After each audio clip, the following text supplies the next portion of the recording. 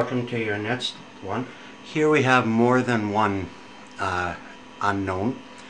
We have 3 consecutive integers, and they have the property that 3 times the smallest plus 4 times the largest is 209 more than 3 times the smaller.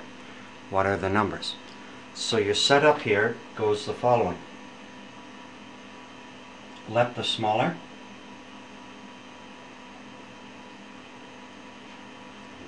be n. Then the middle, since they're consecutive, and that means they're 1 apart, the middle would be n plus 1. The larger is going to be the next number along, and the larger is going to be 2 more than the smaller, so it is n plus 2. So from now on, whenever I see the word smaller, I'm going to write n. Whenever I see the word middle, I'll write n plus 1. Whenever I see the word larger, I'll write n plus 2. Now here's a sentence that we have to try and translate. 3 times the smaller. So 3 times the small. Plus 4 times the large. 4 times, now large here is made up of an n plus a 2. And whenever you have 2 terms involved, you have to use brackets for multiplying. Is translated as equal. 209 is 209. More than is plus. And 3 times the middle.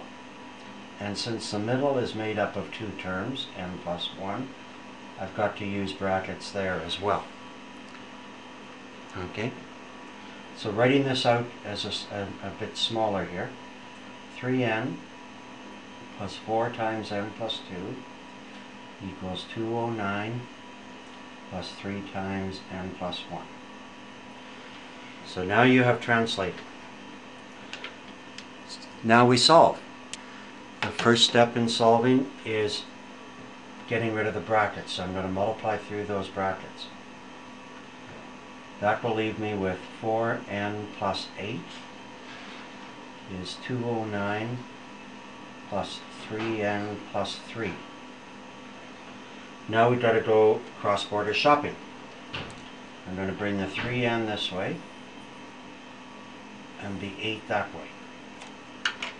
So that will leave me with 3n plus 4n here minus 3n is 209 plus 3 minus 8. Remembering that things change signs when they cross the border. Okay. Now 7n take away 3n. The whole left side simplifies to 4n. 212 minus 8. The right side simplifies to 204. Now I'm going to divide both sides by 4, and out pops n is 51.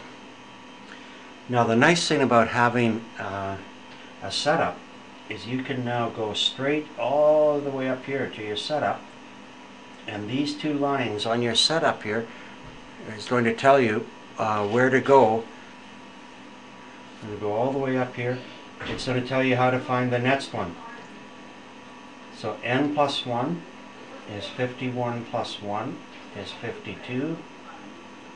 n plus 2 is 51 plus 2 is 53.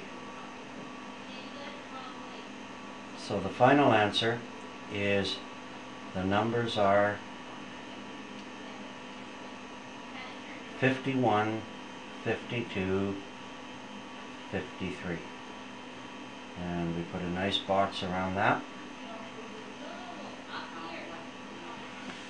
And there's our final answer.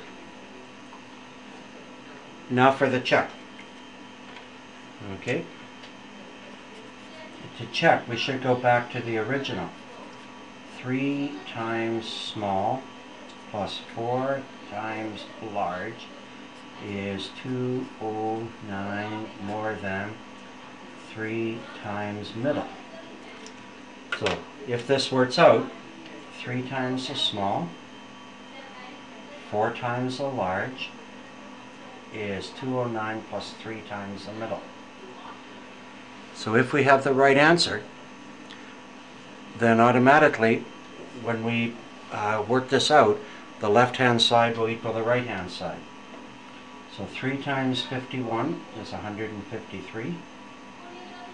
4 times 53 is 212. So the left-hand side works out to 365. The right-hand side, 3 times 52 is 156. That also works out to 365. Therefore, we have the correct answer, and we can give ourselves a happy face. Okay, now, the only difference that they may give you on a consecutive integer problem is the following. They may say it's consecutive even numbers. Okay? And if it's consecutive even numbers, we're going to zoom in here a bit. Then instead of saying n plus 1 and n plus 2, even numbers are 2 apart. So your original setup would look like that. n plus 2, n plus 4. If they say consecutive odd integers, well, odd integers are also 2 apart. So therefore, we'd set it up the same way. The smallest is n, the middle is 2 higher than the smallest, and the larger is 4 higher than the smallest. So if they say the words consecutive even, you use this column, consecutive odd, that column. If they just say consecutive integers, you use this column. And that's the end of this one.